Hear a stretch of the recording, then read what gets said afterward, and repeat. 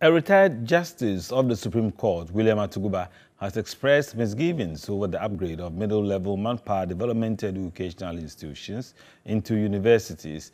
He was speaking at an orientation for fresh students of the Institute for Security, Disaster and Emergency Studies at Kokrobite, near Accra. Ghana recently changed its educational laws to allow for the conversion of polytechnics into universities. At least 8 of the 10 existing polytechnics in the country have already become universities. Additionally, colleges of education have also been upgraded to the tertiary level. However, a retired justice of the Supreme Court, Justice William Atuguba, is of the view such moves are dangerous for the country's development. I've observed over the years that in this country, a lot of emphasis has been placed on transforming middle-level institutions into universities, almost every respect. And then I ask myself, if that is so, where is the middle-level manpower coming from? And we know that it is the middle-level manpower that drives a country in practice. If your car has a fault, where do you go to? You go to the mechanics. He urged management of the school to create intermediate levels to meet contemporary demands.